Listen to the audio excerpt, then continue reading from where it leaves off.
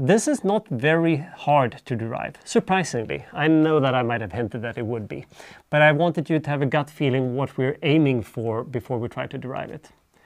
You might find this hard, but in that case, watch this concept 2 or 3 times. The math here is not hard, but I think what some of you find hard is that we don't really have anything to start from. We have to define things from scratch and then derive something based on our definitions. But you know what? You're allowed to do any definitions. And when I do definitions, I occasionally go wrong. I can't go wrong here, but rather I could, but it would be stupid in terms of didactics. But don't worry if you go wrong. Spend an hour on it and throw it in the paper and start over.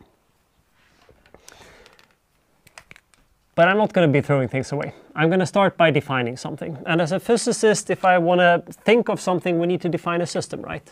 So I'm going to start by defining a large system. And this large system could be the universe or something.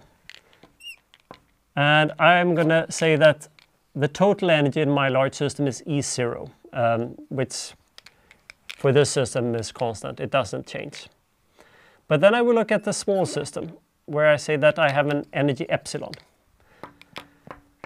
Now, what I'm interested in is how likely is it for this small system to have the energy epsilon? And the small system might be, for instance, how likely is it for the pen to be in this conformation? Now, that means that the rest of the system here will have the energy E0 minus epsilon. And if this is a very small part of the system, and if epsilon is a small number, that means that there's a lot of energy here, and that means that there are lots of ways that you can distribute this energy, right? That means many states. On the other hand, if epsilon is a very high energy, that means there are going to be less energy here and fewer ways. And I already hinted, and it's going to make it very clear now, that the likelihood of observing a system in a particular state, well, that's simple. It's just proportional to the number of ways I can find the system in that state. Compare that to the previous slide in orange, right? If it's a well-ordered system, there are few ways we can put it that way, while there are many disordered ways. So this is the first part. I'm going to need to define something. And I said that I'm interested in the probability of observing a system. And that probability P is proportional to the number of states. I'm going to need to call that something. I will follow the book and call that M. We typically call this a thermostat or something, but that's the only system I'm going to be considering. So I will skip the suffix here to save some space on the board. But the number of states here in general is a function of the energy. And the energy for the rest of the system here is E0 minus epsilon. Because again, this is the small part of the system that I'm not considering. That is well defined. That is a specific state, right? It's these other states that I'm allowed to distribute and consider how many of them I have. I don't know anything more about that, literally. Or do I? Well, I know that it's a positive number because there should be at least one state. The other thing with probabilities is they're a bit of a pain to work with. If I have one coin here that's head or tails and one coin here that's head or tails, they have 2 possibilities each, but if I start grouping coins and I talk about probabilities, that means I should multiply probabilities. That's a bit awkward because when I talk about energies, we're used to summing them. There is a very easy way to get the same property here. I will just introduce another number or whatever we call it here, S. Don't think about this as. I could have used Z if I wanted to. S equals, leave some space, logarithm of the number M of E0 minus epsilon. And then I might want to have some units here or so, so I'll just say that there is a small unit that I will call kappa, just a constant. I'm always allowed to take the logarithm of something that's neither 0 nor negative. So that I haven't simplified or assumed anything here. It's just a pure mathematical definition. But now if I take 2 systems like this, I should double the energy and I should double S. So that makes them easy and behave in similar ways. But I still don't know. I didn't know much about M. I don't know a whole lot more about S. Remember when we defined bonds and what a physicist did when there was some complicated function I didn't really know the shape of? I made a series expansion around something that I knew. Let's try that here. So let's do a series expansion of S and say that S is approximately equal to, but I'm going to write equal for now. So let's expand this around the value E0. So S is then equals S at the value E0 plus the displacement from that value multiplied by the derivative, right? That's the first order component. But the displacement I'm going to looking at is what I'm adding here. And I'm not adding, I'm actually subtracting. So it's going to be minus epsilon. So it's minus epsilon multiplied by the derivative of S, which is a function of E, with respect to energy taken at the value E0. Just first order expansion, Taylor expansion. And now I'm going to need to continue this with the second and third and fourth order term. Or should I just make do here and say that we're good enough? Yes. And here we're going to use a trick.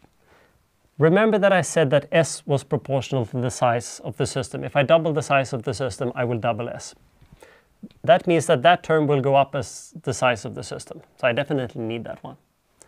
Here, epsilon is small, but here I have a quotient of something in the numerator that is proportional to the size of the system and something in the denominator that's also proportional to the size of the system. That's going to be a constant term. I need that. But if I were to take a second derivative here, I would have something in the numerator that is proportional to the size of the system divided by the square of the size of the system. And the trick with statistical mechanics is that we study very large systems, ballpark of 10 to the power of 23 atoms, right?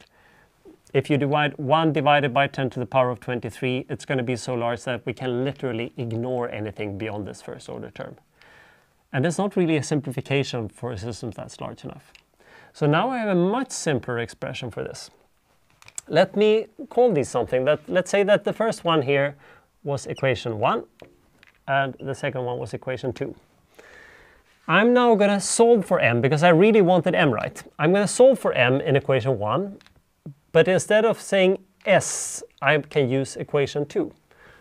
So where will that lead us? Well, this is easy. I'll take s divided by kappa and then take the exponential. So that m of E0 minus epsilon is equal to e raised to s, which again is a function then of E0 minus epsilon divided by kappa. That's just the plain definition. So let's then insert equation 2 here.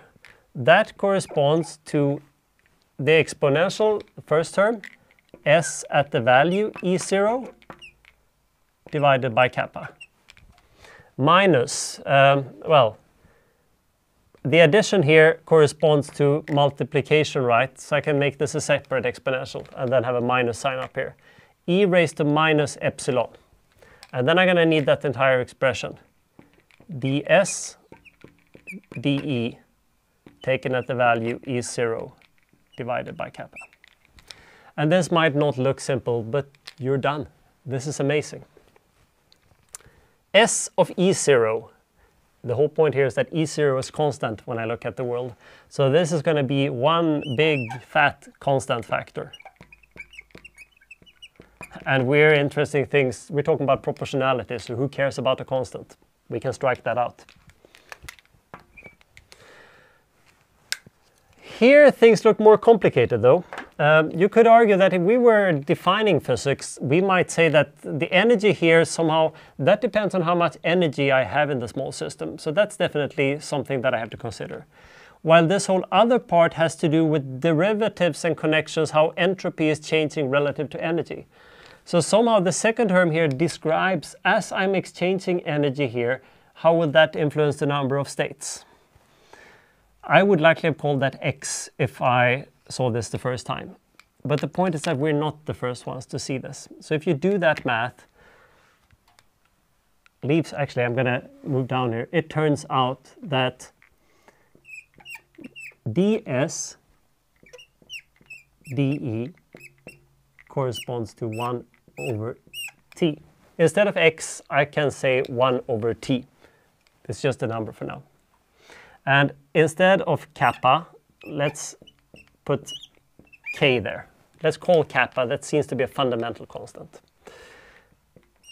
That will mean that this m equals a constant times e raised to minus epsilon divided by kt. And that is the proportionality you were looking for, right? We've rederived the Boltzmann distribution. But the cool thing, we have now derived the Boltzmann distribution without really assuming anything. This can be any system. And remember, the entropy came out naturally here. We never really defined entropy. We were just counting states. And then it turned out it chose to be convenient to introduce the logarithm of the number of states. What that then gets us is that we have this simple equation with two parts. The epsilon part here, that is just how much energy I was putting in my small system. Kappa, that's just a fundamental constant. Had we defined this today, it would likely have put it 1 and have measured temperature in units of energy. But this T thing, you thought that you had a gut feeling for that. You know what? I don't think you have a gut feeling for temperature. What you think is temperature is heat. Because if you're putting your hand on a boiling piece of water, it's going to be warm, right? But if your hand is hit by a water molecule that has, say, a velocity of 1,000 meters per second, technically that molecule has a very high temperature, but you're not going to feel it because it's just one single molecule, so it doesn't really heat your hand.